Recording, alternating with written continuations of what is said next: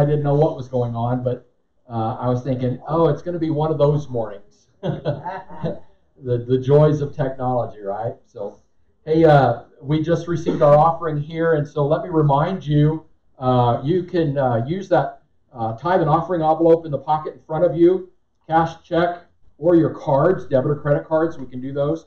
Or you can also go online. We did have a donate button on our Facebook page, but for some reason, Facebook decided that nonprofits didn't need that anymore, so they took it away from all of us. And so there's a post there that has the link to how you can give online if that's more convenient for you. We have a few people that do that. Some are set up where it just automatically every 2nd of the month or 15th of the month, I know their offering is going to come. And so if that works better for you, feel free to do that. Or you can stay the old-fashioned way and just throw Benjamins in there. Or George Washington's, whichever works for you. And we appreciate your faithful giving. All right. We want to welcome those that are just joining us on Facebook. And our live stream is now going there, so welcome to those. John chapter 14 is where we're going to be today. The title of the message is The Way, the Truth, and the Life. It's part 3 in the series that we've been doing as we lead up to Easter. Just if you can add up here, you can kind of figure out next week we'll be looking at the resurrection and the life, and that'll be Easter Sunday, so appropriate for that service. I hope that you'll be here. I hope that you will invite friends and family to join you next Sunday. We've kind of taken it pretty light this year in regards to Easter. You know, a lot of times on Easter you're doing all these big fancy things and trying to put your best foot forward, and maybe having a big egg hunt or some kind of a special music or drama or something like that. And we just decided we were just going to take it kind of easy this year and just, this is who we are. Okay. One thing that I did decide that didn't make it into the bulletin is next Sunday, for those of you that come to the church and not by Facebook, those that you come to the church at 10 o'clock, there'll be pastries and donuts and stuff back there in the fellowship hall. So come and fellowship a little bit before church, have some coffee, get your sugar level up, and then we'll come in here and spend some time worshiping the Lord. Okay? So here we go. If you haven't noticed, God is on the move. He is moving and working in the lives of people in this church, but also in the lives of people in our families and in our congregation or in our community. And I'm excited to watch what He's going to do. Today's Palm Sunday. Today marks the day that Jesus made His triumphal entry into Jerusalem. It's a week before He would ultimately face the cross. And as I was reading through my notes again this morning and I read that, this thought came to my mind, about this is the day He made His triumphal entry. Maybe today is the day that He makes a triumphal entry into your heart. Maybe today is the day that He'll make a triumphal entry into your life and radically transform what you've known life to be. Ooh, I like that. Come on, Jesus. At this point in the story, the crowds were cheering for Him. Hosanna! Hosanna to the Son of David. Blessed is He who comes in the name of the Lord.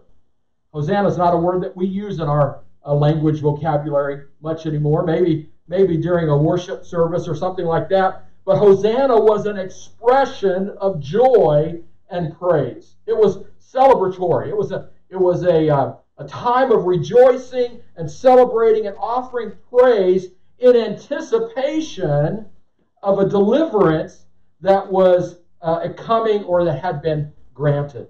A lot of times we would have seen this type of an event when the military generals were coming back from a victorious battle, and they would make this procession into the town, and there would be celebration as they thought about the victory that had been won. Have there been any victories won in the house? Oh my. Lord Jesus, help us. Have there been any victories in the house? Hallelujah. Afraid we're going to have to back up and start all over. That's not good. The people expected Jesus to overthrow the Romans and to set them free from the bondage that they had been in. But that's not exactly the plan that Jesus had for his life. That's not exactly the plan that was about to transpire. His plan, yes, was to set them free, but more than just physical freedom, Jesus was going to offer spiritual freedom. Set them free spiritually. See, you don't understand or you must understand that it's impossible to experience true physical freedom without first experiencing spiritual freedom. Let that sink in for a second. I had to think about that. It's impossible for us to experience complete, true physical freedom without first experiencing spiritual freedom. When we get a taste of physical freedom, we enjoy that, but it will never be full and complete until we have allowed Christ into our lives to set us free spiritually. Last week was pretty special. I had a few comments from people in the church, people outside the church. We had a special visitor last week. If you weren't here, you missed it. But we talked about the Good Shepherd, Jesus being our Good Shepherd, and our friend Debbie brought us a little lamb, and I snuck out and brought that lamb in here. We talked about how the Good Shepherd comforts and cares for and provides for and all that stuff. And so just like the Good Shepherd that cares for the sheep, Jesus cares for each and every one of us. He wants us to be so familiar with Him and with His voice that we are never deceived and we are never led astray. We talked about the only way that can happen is as we spend time getting to know Him. Getting to know Him. Here's the deal. When I decided that this lady, my wife now, was pretty special, I spent a whole lot of time with her.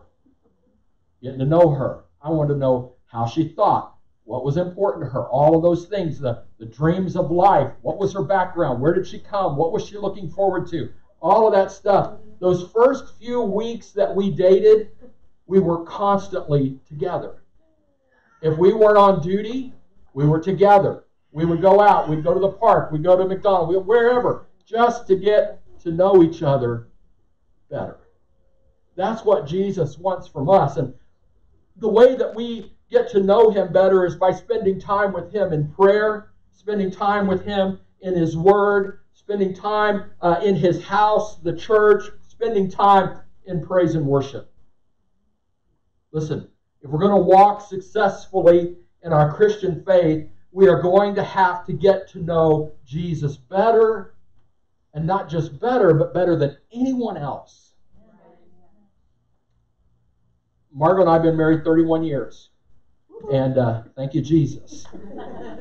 10 of those have been great. Oh, she'll get me later. I forgot what I was going to say. What happens when you try to showboat?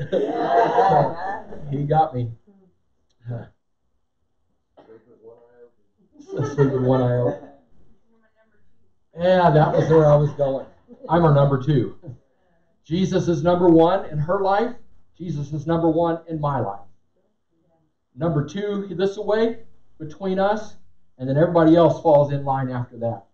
And I'm telling you what, if you figure that out and make that part of your being, part of your life will work. It doesn't mean you won't ever have trials or challenges or difficulties. It won't mean there won't be times when you want to choke the other one. I heard somebody say one time, they had a story that said, I've never threatened to divorce her. Threatened to kill her, but I've never threatened to divorce her, right? So we've not ever been there. We've been good. So understand this. No one loves you like Jesus. The week before last, we talked about the true vine. We talked about being connected to Jesus, and without being connected to Him, we die. Through Him comes everything that we have need of in this life. Life and health comes from Him. If we stay connected to Him, He will care for us and He will help us to bear much fruit. And I like that it's not just much fruit, but it's much good fruit. Good fruit's good, right? However, if we don't stay connected to Him, we stop bearing fruit, eventually die, And a branch that does not bear fruit is cut off and thrown into the fire, according to the scripture that we read last time. But listen, another thing that Jesus popped into my mind. Sometimes I have little add-ons in my notes. This is an add-on. Jesus spoke this to my heart this morning in regards to this. Even when you're connected to the vine, attacks come. Even when you're connected to the vine, attacks come. Here's what I'm talking about. Think about the picture that Jesus was explaining. You know, you have this grapevine. Comes up out of the ground and the branches run all along and it produces grapes, right? Even those branches that are attached to the vine experience attacks against it. Sometimes it's pestilence, bugs and insects and all that stuff. Sometimes it's the weather, right? What's the movie that we like to watch where the frost is coming on the grapes? Walk in the Clouds. And it's this Spanish family, and they have this huge vineyard, and the frost is coming, and so they're out there doing everything they can. They light these furnaces, and they have these big like fabric wings. I don't know a better way to describe it, and they're trying to pull the heat down to protect the vine. Listen, even when the branches are connected to the vine, sometimes attacks come. Doesn't mean you're not connected. Just means that spiritual, I'm going to make it spiritual now, spiritual attacks come. Don't doubt your faith when spiritual attacks come. Instead, hold on to Jesus and pray and let Him fight for you. You do what you know you're supposed to do and let Him do the rest. Keep in mind that the branches that bear fruit are pruned once in a while. Ooh, that's a good thing. We don't like it, but it's a good thing. As believers, Jesus is going to teach us things along the way, and there will be some things in our lives that need to be cut off, and there will be other things that will be allowed to prosper and to flourish, and those things will bear good fruit. The good news, if you've been cut off from the vine, there's still hope. God wants you to be grafted back into the vine. That brings us to today, week number 3, and we're going to read from John chapter 14, and I'm going to give you verses 1 through 15, and then we're going to focus on verse 6 for our primary portion of the message. Listen as I read New American Standard, John 14, starting in verse 1. Do not let your hearts be troubled. Hallelujah. Somebody needs to write that down on a piece of paper and stick it in your pocket. Have it there for every day. I almost said you need to get a tattoo. Some people would fall out of church. Get a tattoo. Do not let your heart be troubled. Believe in God, believe also in me. In my Father's house are many dwelling places. Like the King James says, there are many mansions. Right? If it were not so, I would have told you. For I go to prepare a place for you. If I go and prepare a place for you, I will come again and receive you to myself, that where I am, there you may be also. And you know the way where I am going. Thomas said to him, Lord, we do not know where you are going. How do we know the way? Jesus said to him, I am the way, the truth, and the life. No one comes to the Father but through me. If you had known me, you would have known my Father also. From now on, you know him and have seen him. Peter said to him, Lord, show us the Father, and it is enough for us. Jesus, I can only imagine, talk about patience. Jesus said to him, have I been with you so long, and yet you have not come to know me, Philip? He who has seen me has seen the Father. How can you say, show us the Father? Do you not believe that I am in the Father, and the Father is in me? The words that I say to you, I do not speak on my own initiative, but the Father abiding in me does his works. Believe me that I am in the Father and the Father in me. Otherwise, believe because of the works themselves. Truly, truly, I say to you, he who believes in me, the works that I do, he will do also, and greater works than these will he do, because I go to the Father.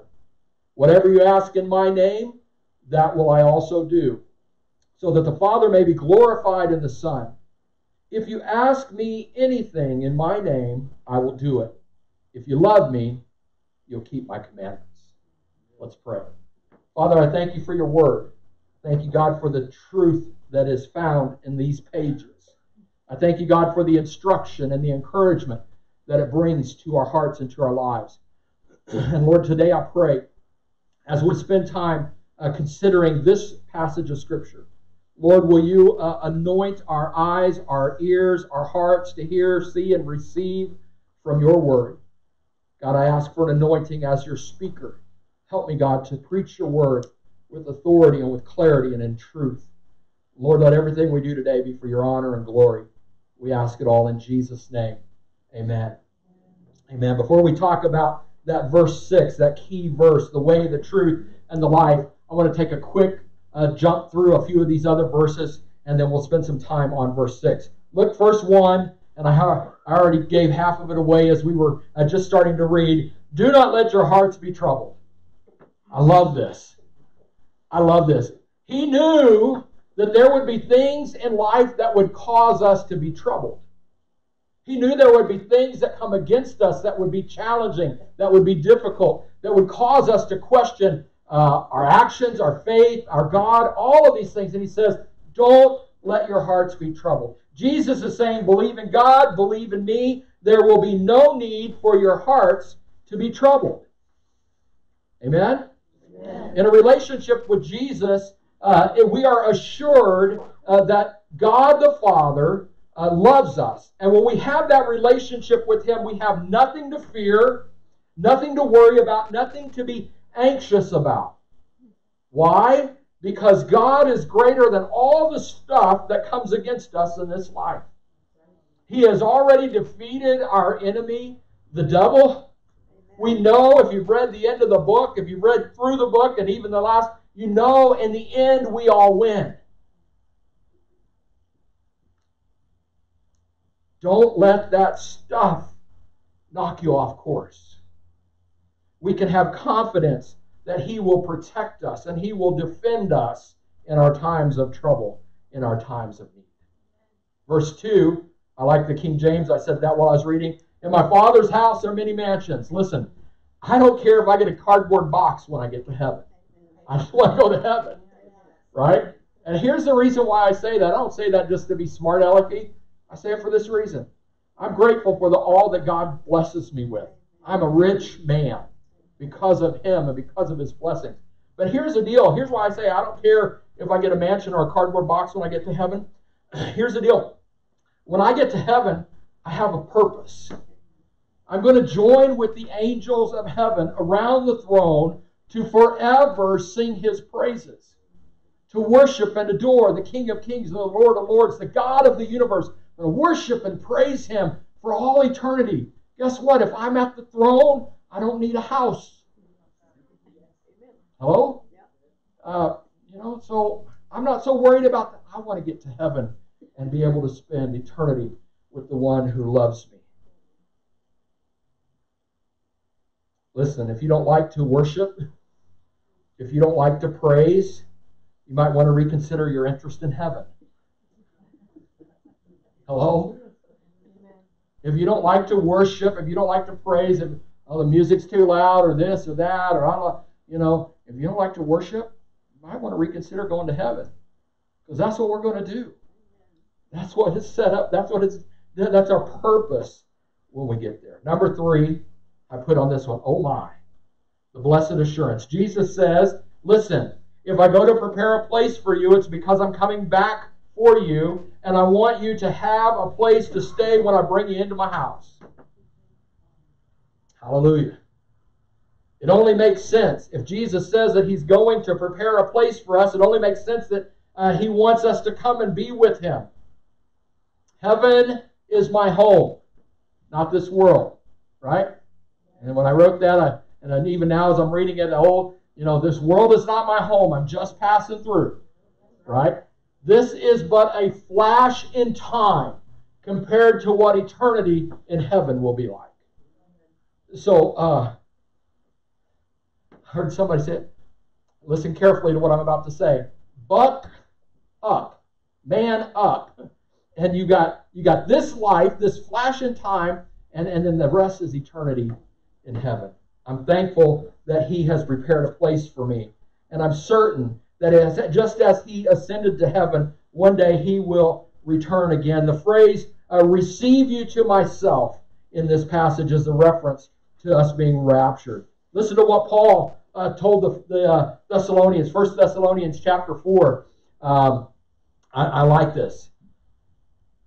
For this we say to you by the word of the Lord, that we who are alive and remain until the coming of the Lord will not precede those who have fallen asleep. For the Lord himself will descend from heaven with a shout, with the voice of the archangel and the trumpet of God, and the dead in Christ will rise first. Then we who are alive and remain will be caught up together with them in the clouds to meet the Lord in the air, and so shall we ever be with the Lord. Maybe this is what we're hanging on to. This is the promise of God. This is the hope that we have in our walk, in our relationship with God. And even with that promise, I say, come quickly, Lord Jesus. Verses 12 through 14, Jesus had a task to accomplish. Showing the world his Father, reconciling the world back to him. And that same task has now been passed on to us. Let me speak a word of clarification regarding this portion, verse 12, 13, and 14. The part that says, and greater works than these you will do, some people think that's a reference to the miracles that Jesus performed. Listen, it doesn't get much better than raising the dead. Hello? Amen. If you can think of some kind of miracle that's greater than that, I'd be interested in hearing about it. But it don't get much better than raising the dead. But here's what I believe he's referencing there. I believe, and so do many scholars, that in this passage is the furthering, he's referencing the furthering of the gospel message. You see, he came to that one little place in time and in history, and the church was birthed out of that. He came and he sacrificed himself. His blood was poured out. His body was broken for there. But then he gave the disciples a challenge and a charge to take that truth, that message of the salvation that was offered to a lost and dying world throughout all of the ages. He gave it to this little group, and then he said, now greater things, you're going to take it to the world. We've been challenged and charged by the Word of God to take the message to the world. Another clarification that I want to make in this passage, whatever you will ask, it will be done for you. There are a lot of people that like this one. You can take this one out of context real easy. Lord, your word said, if I ask in your name, you give me a Cadillac. In Jesus' name. BMW 750 Li black. Come on, Jesus. No, that is not what he is saying. All right, listen. What it means is that anything we ask according to his will and his plan, it'll be done. I ask God for something that is sinful or contrary to his way and expect him to give it to me. It's not going to work that way. Well, I prayed and God didn't answer. Oh, yes, he did. He said no. That is not part of my plan. That is not good for you. I always say, God must have known that I couldn't handle millions of dollars. Because he didn't give them to me, right? He gave me just enough so that I would be reliant on him, trust in him, walk daily, acknowledging him in my life and my need for him in my life. I don't need millions of dollars. Now, I've got a plan. If anybody's got an extra one laying around, an extra million, I got a plan on how we can use that to further the kingdom. So don't be shy, right? Yeah. But God knew. God knew. So he gives me everything that I have need of. The final one that I want to touch on just briefly, number 15, if you love me, keep my commandments. Is a good test. This is a good test of your love and commitment to Jesus. If you're keeping his commandments, if you're doing what he asks you to do, there's a pretty good chance it's because you truly love him. If there's more things that are contrary to his word, then there's work to be done, right? But don't give up. He hasn't given up on you. Don't give up on him. Okay. Now, John 14, verse 6. Jesus said, I am the way, the truth, and the life. No one comes to the Father but through me. The way. I mentioned this last week and many times before, but there is but one way to get to heaven, and that is through Jesus Christ, through a personal relationship with Him. Amen, preacher. We must accept His perfect sacrifice, the one that was made on our behalf, asking Him for forgiveness, asking Him to save us, and we must live for Him. That's the way. If you want to get to heaven, that's the way it happens. We can try to concoct all of these other ideas and methods, but it simply doesn't work. Scripture supports this truth of Jesus being the way. John 3:3, Jesus answered and said to them, truly I say to you, unless you are born again, you cannot see the kingdom of God. Last week we were reminded that He was the vine, the true vine. And if we are grafted in and connected to Him, we have life. And if we don't, we're cut off and thrown into the fire. The world wants us to believe there are many roads that lead to heaven. Newsflash. It simply isn't true. Matthew 7, I referenced this last week. Matthew 7, 13 and 14. Enter through the narrow gate. For the gate is wide and the way is broad that leads to destruction, and there are many who enter through it. For the gate is small and the way is narrow that leads to life, and there are few who find it. Preacher, that's pretty narrow-minded to think that Jesus is the only way to get to heaven. The Bible just said, narrow is the way that leads to life. Take it up with Him. Jesus is the way. Number 2, He is the truth. The reason that He is the way is because He is the truth. We talked through this last week. Jesus said, there are many that have come before Him, and there will be many that will follow after Him who claim to be the way. But all of them have been and will continue to be false prophets.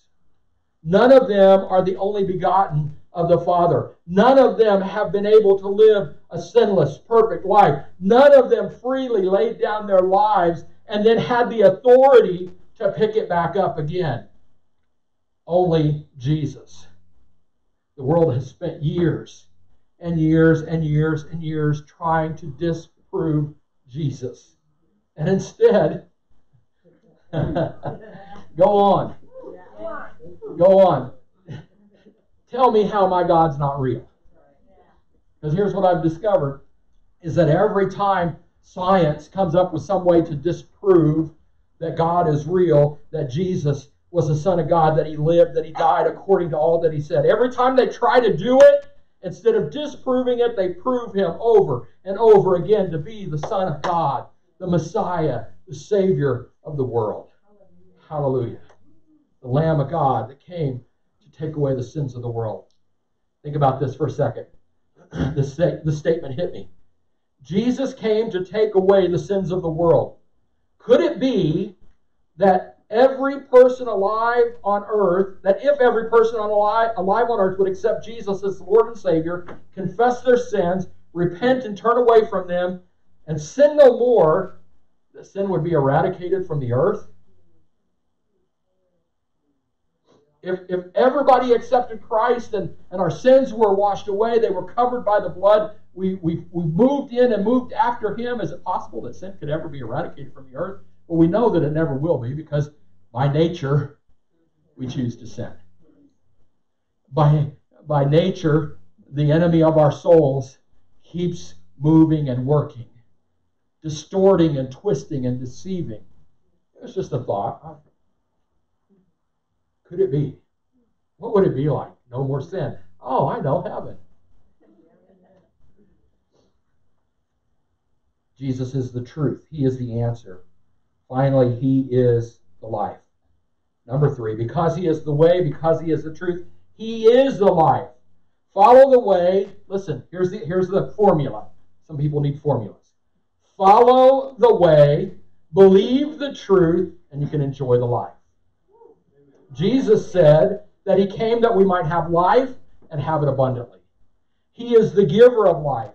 He was there at creation when God spoke life into existence. John chapter 1, verse 1 through 3. In the beginning was the Word. The Word was with God. The Word was God. He was in the beginning with God. All things came into being through Him. Apart from Him, nothing came into being. Next week, we're going to talk about the resurrection and the life. Only Jesus could conquer death. Only Jesus can give us life. Why? Because He is life. John 1 goes on to say, in Him was life, and the life was the light of men. The light shines in the darkness, and the darkness did not comprehend it. Jesus is the way.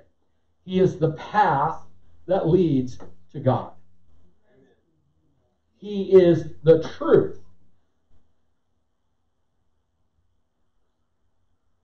The reality, listen, the truth, the reality of the promises of God.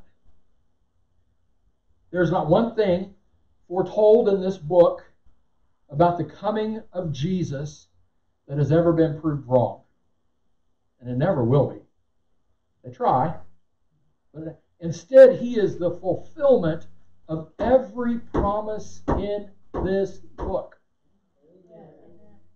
And if we haven't seen the fulfillment of it yet, buckle up, Buttercup. It's about to get real. It's coming. He is the life. He joins His divine life with ours for right now and for eternity. He is the way, the path to God, the truth, the reality of God's promises, the life in us and for us for all eternity. And because of that, no one, number 4, and this is the last one, no one comes to the Father but by Him. It's pretty simple. He is the only way. He is the only truth. He is the only one who can give life. If there were someone else that could honestly say and be all that He is, then maybe this statement wouldn't be true. But there's not. No one can claim everything that has been fulfilled in Christ. And for that reason, man continues to try to find another way, but there's no way. We think we have it all figured out. We think we have to be right. We think we can fix it on our own. We don't need God. That's what started the problem with sin in the first place, right? Man thinking that they knew better. What it means, how we got to the point of this ultimate demise of being in sin. No one comes to the Father but through Jesus. I'm going to share with you the conclusion here in just a moment. As soon as I find my notes, they got out of order. Just being real. Here's the deal. We could spend a lot more time on each of these statements, but it's simply not necessary. It's simple. Here's the deal. God has made it so absolutely simple, we can't believe it could work. Right? If it's that easy, how can it work? And so we try to manipulate it into something more than what it has to be. Here's what He says. God says, I have loved you with an everlasting love, and I will never leave you nor forsake you. He says, come unto me, all you who are weak and heavy laden, and I'll give you rest. He says, this is my Son, in whom I am well pleased. Believe in Him, receive Him, and live. Deny Him, reject Him, and die. Believe in Him and receive Him, be reconciled to God, reject Him, and forever be separated from God. You know, for too long we've heard the stories of what hell will be like and all the torment and the flames and all, and I think all that'll be there. But you know what's going to be the most torturous part of hell? Being separated forever from God. Being separated forever from Him. This is the easiest test you'll ever face in life because there's only two choices. Get a 50-50 shot to get it right.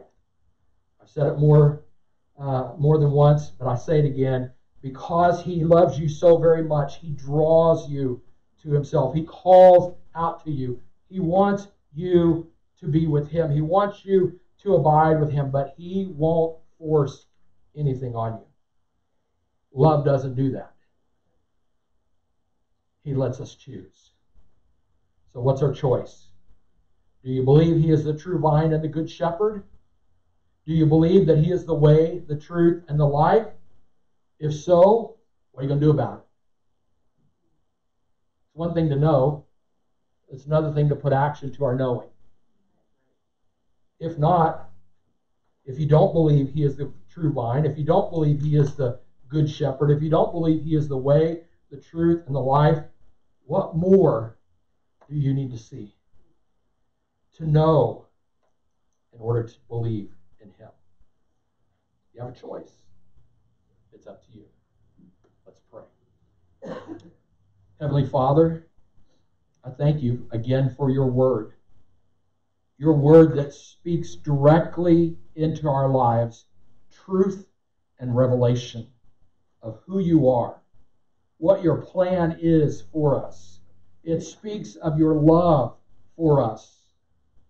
It speaks of all that you want to bless us with and the future that you have for us. God, it also speaks of what happens if we reject you, if we turn away from you, if we deny the truth. Today, God, I pray that you would allow your Holy Spirit to sweep across this place. And God, give revelation to each and every person. Let it begin in their heart and be manifested into their mind, God, where they stand with you. Do we truly have a relationship with Jesus Christ? Or do we just think we do? Do we truly have a relationship with Jesus?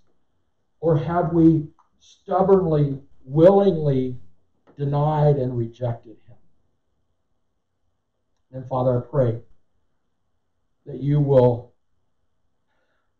turn on the pressure, that you'll turn on, God, that wooing and that drawing that you have told us. You call us, Lord, call us, draw us. Let us not leave this place today, God, without acknowledging you and accepting you as Lord and Savior. As your bowed eyes are closed across the room, Pastor Carl, I don't know if I know Jesus as my personal Savior. Maybe there's a hint of a relationship.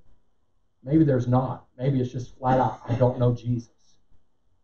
Today's the day. What choice will you make? Will you accept him today? I don't know him, but I want to. If that's you, would you raise your hand? Let me pray with you this morning. Anyone across the room? You say, Pastor Carl, I think I know him. But after today's message, I'm not sure. I want to make sure. If that's you, would you slip up your hand? Let me pray with you. Anyone across the room? Father God, I thank you for the work that you're doing in our hearts and in our minds. Thank you for the work you're doing in our church, Lord. Lord, I pray today that you will plant the seed of this message in our hearts. And God, I pray that you will cause it to just to take root and to begin to grow in us. Remind us each and every moment of each and every day, God, of the urgency and the importance of knowing you and having a relationship with you, communing with you, God. Father, if there's something that stands between us and you, help us. Help us to see it with our eyes, God. To know in our heart. And then, God, give us the wisdom and the boldness to make a change. Lord, for those in this place who have identified their need for adjustment, change in their lives, meet them right there in that place. Help them, God, to know beyond a shadow of a doubt that you love them, that you have forgiven them, Father, that they have committed themselves fully to you. And then give them strength, power, and the victory. God, from this day forward, I pray. In Jesus' mighty name, amen. Amen. God bless you. Have a good afternoon. We do have youth service tonight at 6:30, Wednesday night at 7. Have a good afternoon.